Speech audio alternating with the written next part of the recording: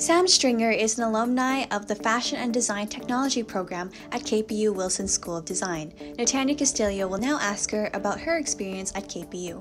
When did you join the KPU community and why? Well, I started back in 2012 as a student, so that was kind of the introduction to Kwantlen. I had heard about Kwantlen actually from a university fair. I'm from the island, I'm from Victoria, and I was like, yeah, I'm gonna go to fashion school, I'm gonna go to New York, I'm gonna go to London. I had an offer from a school in London and I was all ready to go. And then I went to this university fair and I heard about Kwantlen. Like, oh, okay, this sounds really good. This is a degree. This is in Vancouver, which has an awesome fashion industry that was like booming. So yeah, I went over for some interviews and applied. And honestly, like as soon as I saw what was going on there, I love the London school, but no, Kwantlen kind of won out for that one. So started in 2012, did my 4-year bachelor's in fashion technology. And then yeah, shortly after graduating, a couple months later, I came back to work. So I was the program assistant in fashion for a couple years. And then I ended up moving up to lab coordinator for the Wilson School of Design for my last couple of years there. So that's how it all started. What is your favorite story of your time at KPU? So it could be with a staff or a student.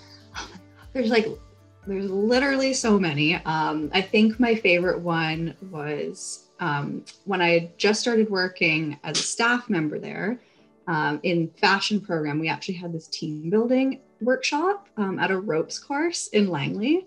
Wow. One of those like super high, like you're strapped in and you're like climbing trees and you're jumping across bridges and like trusting each other. And it was this whole team building day that was terrifying and so much fun. Like I never thought I could be so bruised from one day.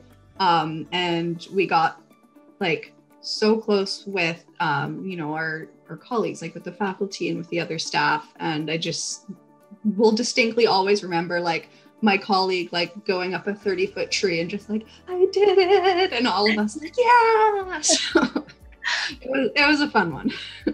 What's something you'd like to say to people new to the KPU community? I'm going to sound like a broken record because I say this all the time, but like connect with everybody. Everyone is your best resource, 100%. Like the people that I connected with, not only like my fellow students, but like the teachers, the staff there, like, yeah, still work with them to this day. Anytime I have a project, I can just be like, yo, guys, I need some help with this. Who would you recommend? And like, they've become some of my best friends. I felt very welcomed through the whole process of being a student there, being, staff there. And I think that if you take that time to just get to know everybody, like, hey, who's the person who's like, you get to see at the cafeteria every day? Like we became besties. Or like the facilities guys who are like wizards. And anytime you need something, like, they will help you. Like, it's just cool to just stay connected to everybody. And many years later, like it's been a while, and still connected with them. What are you working on right now? I'm actually working on a project for KPU. Surprise. So I had the honor of updating some of the regalia for the president and the new chancellor last year.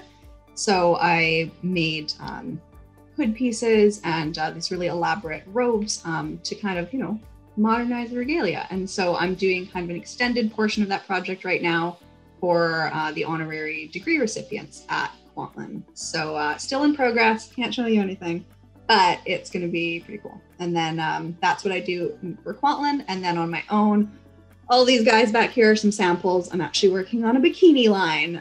So something totally different.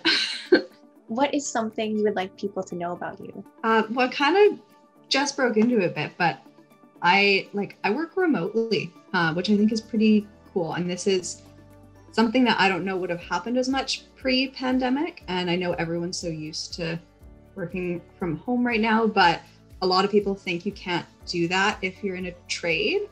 But it's actually been working out really well. Like I do hands-on stuff. I make things for people and I do that remotely now. So even though I'm in a different city, I'm able to still like do fittings and make pieces and just kind of do this and Skype with people and be like, here, I'll show this on and you tell me if you want that extended at all. And so, don't let it dishearten you if the pandemic, if you're doing something hands-on. I think it's pretty cool that I can still work for Kwantlen and do these pieces from another city.